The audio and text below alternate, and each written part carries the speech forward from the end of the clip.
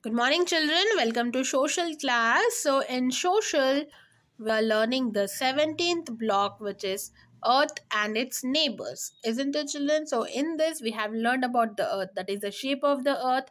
We have learned about the sun, about the moon. Now, we are going to learn about stars. These all only we will see from the Earth, isn't it, children? In the morning, you will see sun. In the night, you will see moon and stars. So, moon we have already learned. Now, we are going to learn about stars, okay, which is our fourth topic. Okay, the stars. Okay, so please open your social content book, children, and turn to page number 109. 109. 109.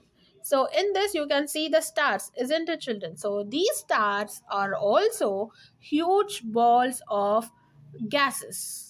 Okay, can you see in the picture? In your content book also you can see, and here also in the video also you can see.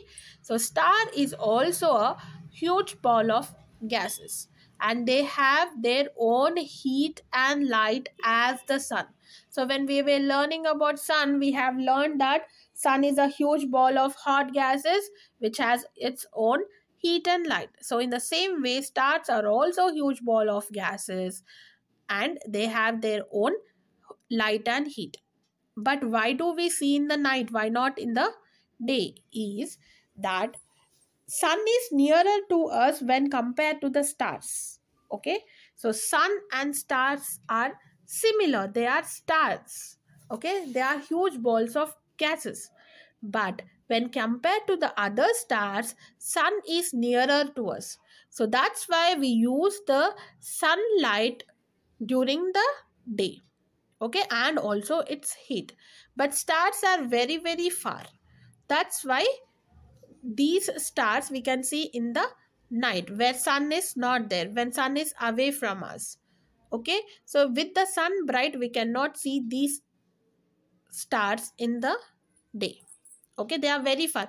They also have their huge light and heat, but as they are very far from the earth, we can only see them in the night, where the sunlight will not be there.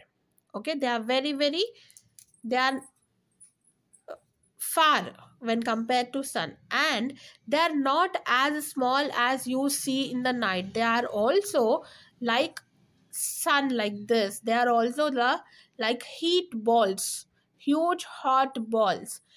But because they are very far, um, we cannot experience the heat and the light from those stars.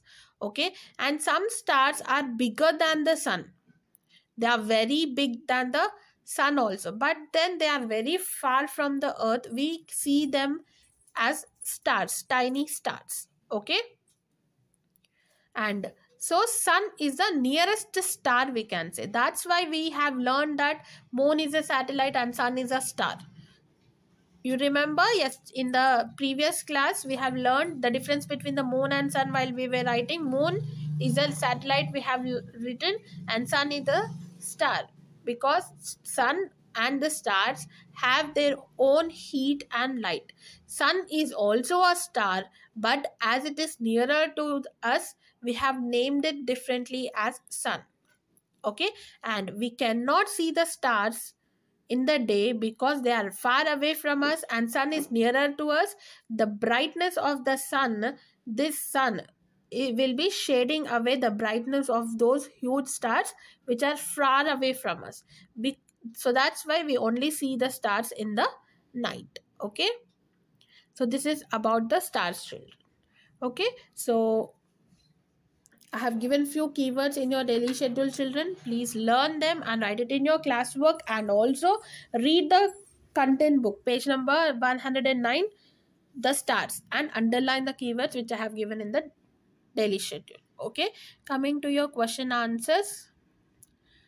Among the sun, moons, and stars, which is closest to the earth, why do stars look smaller than the moon?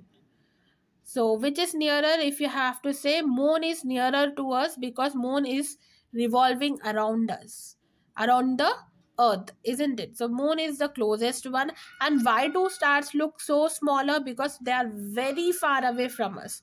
Okay, they are very far away from us. Moon is the nearest one, then the sun, then these stars are very very far from us. That's why they seem to be very smaller in the night. Okay, but actually they are very huge. Okay children, so write this answer in your classwork and please learn it children. Coming to your next question, why the sun is called as the star? Because as the stars, sun is also a huge ball of gas and it has its own light and heat. Okay, so that's why sun is called as a star. Okay, children. So write these two answers in your classwork and please learn it, children. Coming to your homework, complete the volume book. Volume book 3, page number 8, S4, Twinkling Stars. Okay.